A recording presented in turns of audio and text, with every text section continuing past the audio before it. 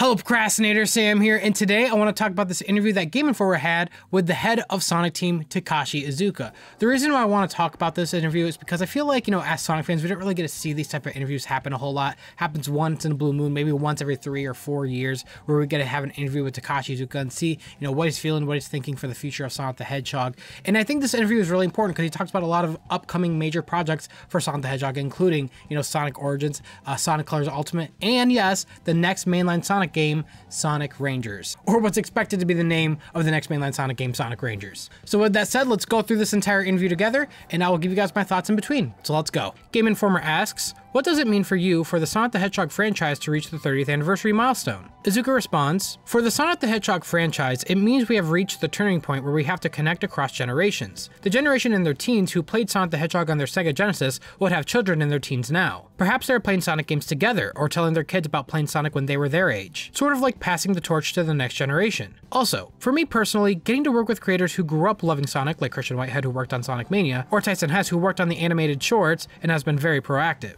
And I think that is great that Iizuka understands, where we are as fans, how long the series has gone. I know this is something that's so minute, like of course you're gonna know how long it's going on for, but to understand the side effects of a long-running series, to understand, the people you have to target. Now you are targeting both adults and kids adults that grew up with Sonic the Hedgehog on the Sega Genesis who now have kids of their own, or, they are just older and they, are more mature. He's definitely has that mindset where he wants to cater to both audiences, and I think that is ideal. For a lot of, long-running series like Mario, for example, I adore the Mario series for how they're able to cater to both adults and kids without alienating, each other. And I think that's something Sonic the Hedgehog, the franchise, really needs to do better of, especially when it comes to the writing. I know when it comes to the writing, it feels like they alienate a lot of us older fans because it feels like they just cater to just the kids. But I feel like Sonic could get a bit of both. So to see Iizuka understand that you have fans, for such a long-running series, you have fans who have been there since the very beginning who are now full-grown adults who have kids of their own now. So to cater to both, it is best for the series to not alienate the older fans or to not alienate the younger fans, to just make a great franchise that caters to all. And I think it's great that he mentioned, Christian Whitehead and Tyson Hess, fans who love Sonic the Hedgehog who got to work with them officially.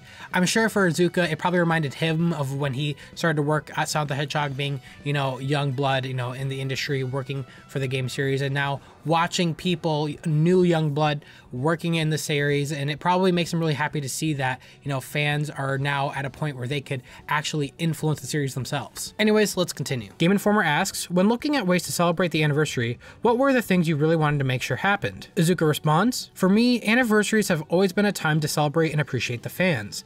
In past years, this would have meant holding events all over the world and getting to meet and interact with fans from many different countries. But with the current state of things, we can't really do that. So we will think of other ways to present something that will really make everyone happy, like the upcoming Sonic Symphony. And I have to say, I am super hyped for Sonic Symphony on Sonic's birthday on June 23rd. So I will definitely be doing a live stream for that because, again, I love Sonic the Hedgehog music, and I especially love the symphonic sound when it comes to video games. So yes, I will definitely be doing a live stream to that. Make sure you guys hit the sub button and hit the bell so you guys know when I go live, and you guys stay tuned so when we go live, we could watch that concert together. Gameinformer continued, when I spoke with you at E3 2019, you told me that 2021 would be the next big year for Sonic. As you alluded to, a lot has happened to the world since there. While you were still able to make a bunch of announcements, did the pandemic affect your plans? Iizuka responded, to be honest, I would be lying if I said the pandemic didn't affect our plans at all. We have been working from home at Sega of America since March of 2020, and while we have been effective at working from home, it did impact our plans. But we are not letting that stop us from executing on things as best as we can and have this be a memorable 30th anniversary for our fans. And that's great. I know a lot of fans, were kind of cynical when it comes to the whole pandemic thing because they saw other game publishers, that were able to release games, during the pandemic. And what people need to understand, though, is those games were probably well into development way before the pandemic, happened. And for Sonic the Hedgehog, when they started their development in 2019, I believe is when they said it in South by Southwest, that would have been maybe a year of development, and then early 2020 we started the pandemic and people were really cynical towards Sega, like, oh, you guys, should be able to still do stuff during the pandemic and this and that. I think it's super cynical to say that. As a person from the outside, we don't have a right to say that you don't know what it's like to make games, you don't know what it's like to work from home and make games. So I feel like it's not right for us to really put our hat into the ring and say what they should or shouldn't have done. And that was my stance all along. And I'm happy to see that Iizuka was still able to get an announcement this year, even though we didn't really see a major release on the 30th anniversary. And I don't know why people are complaining about that. I feel like it's been like that for a while now. We haven't really gotten a whole lot of releases on the anniversaries. We get the announcements on the anniversaries, then the game would come out sometime later. That happened for Sonic Forces and Sonic Mania, for a matter of fact. But I am happy to hear that they are, you know, hell-bent on making sure that everything is going to be good, no matter, you know, how much the pandemic has affected them or delayed their plans, that they are still going to be, you know, executing things perfectly and to make sure that things get done when they need to get done. The interviewer asks, pivoting to the announcements you made, why do you think now is a good time for Sonic Colors to arrive on modern platforms? While this may be fresh in everyone's memory, last year we saw the release and hit of Sonic the Hedgehog in movie theaters. As a result, many people who have never played a Sonic game before were introduced to our charismatic character. I had anticipated this and wanted to deliver a title that would be a quintessentially Sonic title for those new people to experience. That title was Sonic Colors, which could not be played on any of the current platforms and was why I wanted to bring it to modern platforms. And that is also something that I did say in my other videos as to why they chose Sonic Colors to remake. I know at first, especially for a lot of people, including myself, I did think myself, you know, why Sonic Colors of all games? I feel like there's other games out there that probably would have gotten more attention first to, you know, bring back, to port, to remake before Colors. But I did say in the eyes of Sega, it did make sense. You know, that was the one game that was also reviewed well publicly, not just in the Sonic fans, but publicly. I know, you know, the thoughts of the game has changed over time. You know, many things do change over time, but I still think, you know, personally for me, I don't hate Colors. I think Colors is a pretty decent, you know, game. You know, it is not as jarring as Forces was in terms of a lot of its flaws. And I still think Colors did deserve to be, you know, reported again. I just think, you know, there is a lot of other titles that could also bring a really good first impression for new fans as well. But I do understand why they chose Sonic Colors. And again, I'm happy they're doing that. And if this does well, I'm sure Sega will then start porting more of Sonic's old 3D platforms. And I hope they do that. And let's see what happens. And I asked this before, but I want to ask it again. What do you guys think about Sonic Colors getting ported again? Do you guys think it was a great idea, or do you guys think there was a better 3D game to bring back and remaster for the sake of new fans? Anyways, let's continue. Gameinformer asks, can you tell us anything about what to expect with the Sonic Origins collection? I know a lot of fans who have been with the series as long as I have and are going to be anticipating that one. Iizuka responds, we have released these titles many times in the past running on emulators, but seeing that 4:3 screen ratio on modern 16:9 displays feels very retro.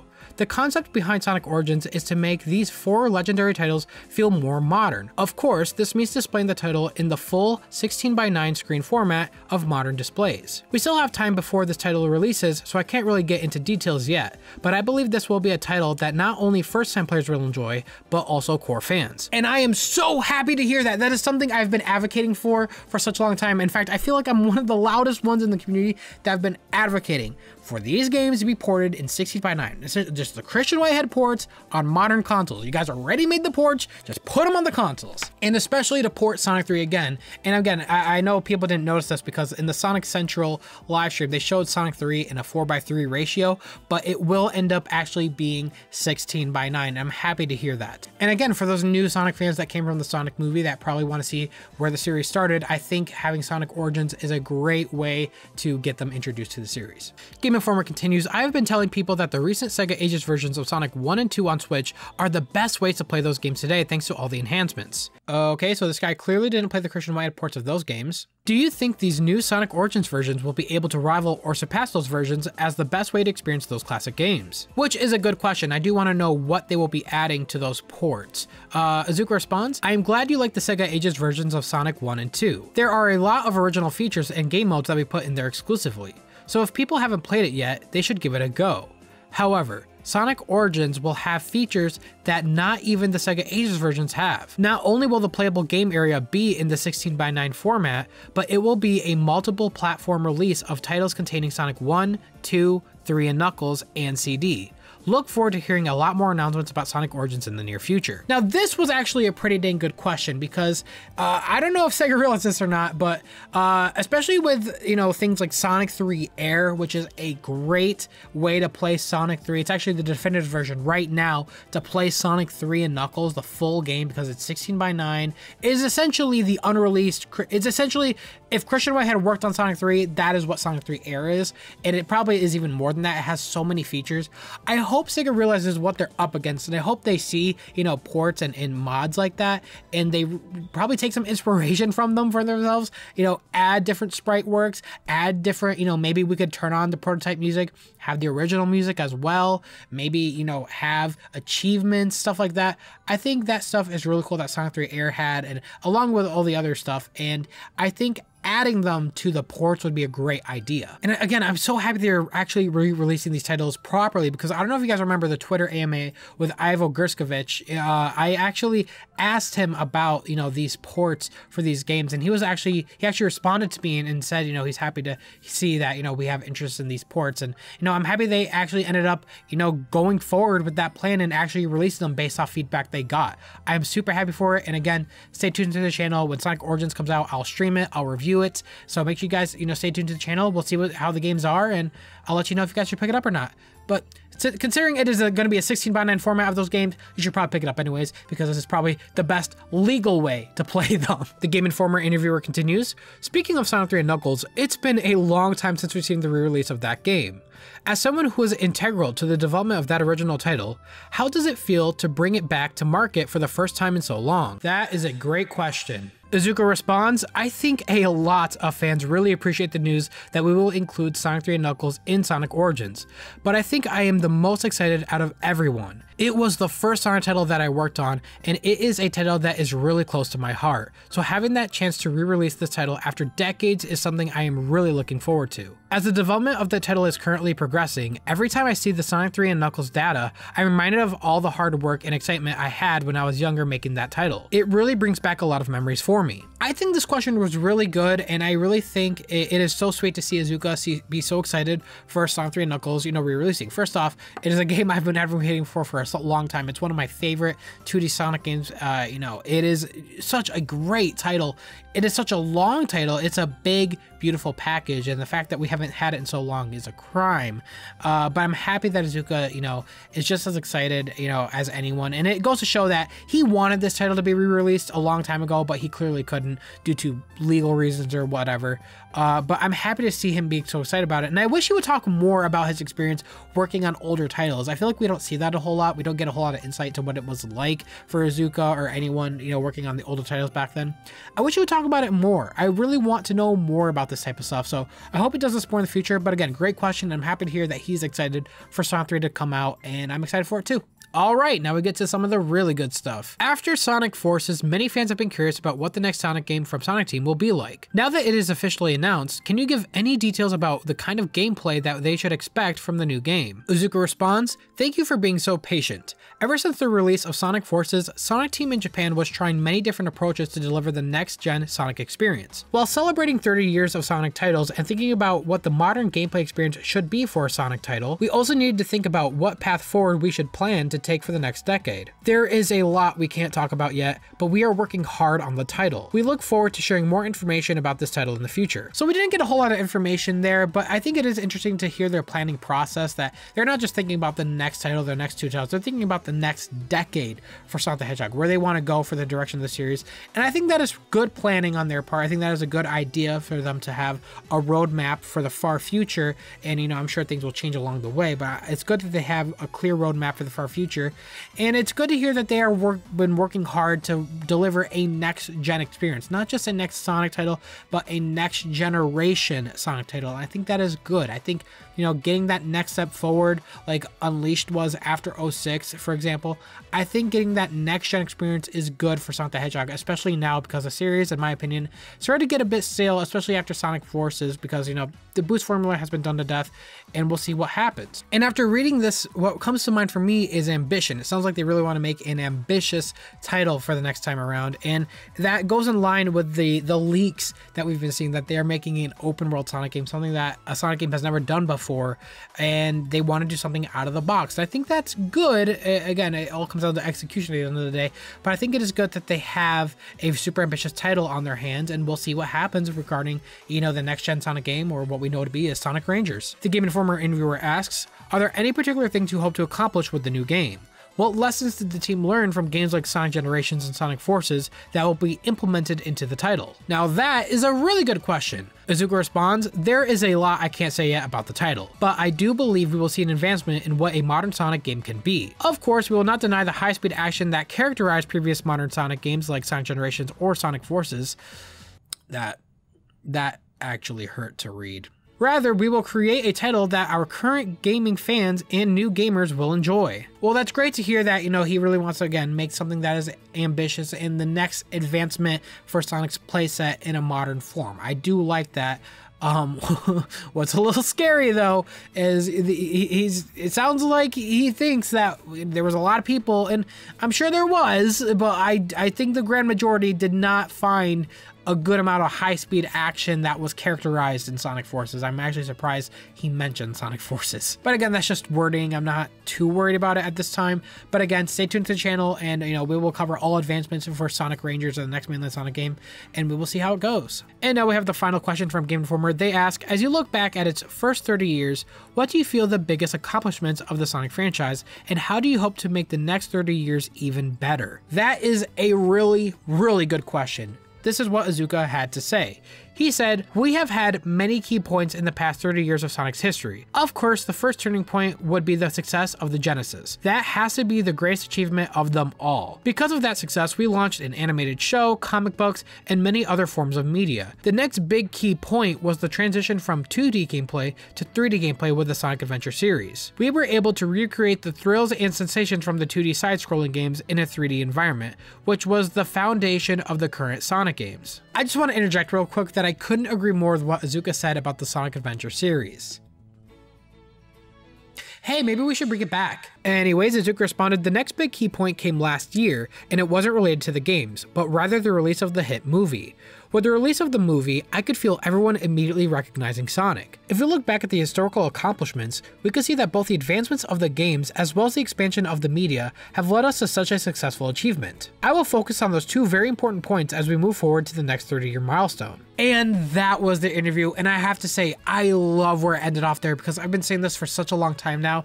What the Sonic movie did for the brand is such an amazing thing, because if it's done anything, it showed Sega that Sonic can be a super successful IP if it is treated correctly. There was a bit of fear I had, especially right after Sonic Forces or during Sonic Forces, that Sega didn't see Sonic as a super successful IP anymore, and they didn't want to pump a whole lot of money into it. That's why I feel like we were getting those budget titles, and that's why I feel like they were putting more attention on games like their Yakuza series, which is very successful and is giving Sega a lot of money. And for those that don't know, Sega is doing very well right now in the gaming landscape, and Sonic is not a huge part of that right now. It has been. Sonic does sell a lot for them, but they are doing great outside of Sonic as well. And I had a fear that Sega realized that they probably don't need Sonic a whole lot anymore. They weren't going to put a whole lot of focus onto it. But after the movie, and I'm happy Sega noticed this, especially Takashi Iizuka noticed just how many people recognized Sonic, how many people cared about Sonic, especially during that whole redesign controversy thing. That news was everywhere. Everyone wanted that redesign to happen. They wanted Sonic to be taken care of. They didn't want the face of the brand to be tarnished. So I am so happy to see that Sega understands that, and they see that, you know, this is something that could be successful as long as it's treated right and people want it to succeed. And that is something I've also mentioned in past videos, but it always made me curious on what Sega will do after the Sonic movie. They can't have another budget title. The next game has to be a really good first impression, not only just for fans, but for also the new fans that came from the movie, those casual players, those people that have not played a whole lot of Sonic games before, but knew of the character, to get introduced to the series from the movie and then to jump into the games. We need a really good first impression. And that's why I like the idea of the next Sonic game being an ambitious one, because I think they needed to be ambitious. I'm sick of Sonic Team, you know, playing it safe. I think having an ambitious title, a big title, is a great idea. Again, as long as it is executed well, of course, we'll have to see what happens, but I am I'm looking forward to what they're doing with the future of Sonic, because it does seem like they do recognize and they realize the importance of this brand again. And again, I'm happy to see that in this interview, they're not thinking of the short term. They're thinking of the long term, the next decade, the next 30 years. They're thinking long term, where they want the series to go, how they want it to succeed. And they also realize how successful Sonic is, not just as, you know, a gaming mascot, but also in other medias. I mean, think about it. This is something that not even Mario has been able to really accomplish yet, but to escape from just being a video game character, but to also be around in other medias like TV shows, movies, you know, music. And that's a good thing, because I want Sonic to grow. I want him to really flourish, and I want him to be as successful as he can as an IP. You know, I feel like Sonic has always had that roller coaster ride, but I really want that roller coaster to just go up and to just stabilize, be good and stay good, you know? And I think to do that is to have it really grow, to have it go just beyond video games, have it just be successful all around. And I'm happy that Sega is doing that as well. Of course, the video games will always be the bread and butter of the series, and I have a firm belief of that, because that is what it is. It is a video game series first, but I am happy to see that they see that there's so much potential for this amazing character to go beyond that. And I cannot wait to see what the future holds for Sonic the Hedgehog with this in mind. This interview as a whole is really good, and I have to give a huge shout out to Brian Chia. I hope I said your last name right. But Brian, who was the interviewer, you did a great job. You asked great questions, a good amount of hard-hitting ones too, without, you know, coming off as, you know, rude. But you did a lot of good stuff there. You got a lot of things, you know, answered for us in terms of Iizuka's mindset, Sonic Team's mindset going forward. And again, it confirmed a lot of the things that we've heard with all these leaks, is that they're going for ambitious titles, no longer be doing safe titles. Let's go for those ambitious titles. Let's grow Sonic as a brand. And what I'm happy is that this interview also, again, showcased how important the Sonic movie was to the brand, and really showed me and confirmed to us that Sega did take notes on how successful that movie was. And it was probably like oh crap, like our brand could really rack in that much money. Yes, it can. Just give it the quality it deserves, and it will flourish. With that said, thank you guys so much for watching this video. I'm really happy we're able to go over interviews like this, and I hope Iizuka continues to do more interviews, especially throughout the 30th anniversary period, but also in the future. I want to see more interviews. I want to get more into the mindset of Sonic Team, because I feel like when we know the people working at hand, we know their mindset, we're able to give proper feedback to them, and we could, again, have that vice versa conversation, and that way none of us feel lost. Especially during the course of this whole pandemic thing, and people feeling like, you know, they were left in the dust, and that, you know, Sonic Team was taking forever, all this stuff.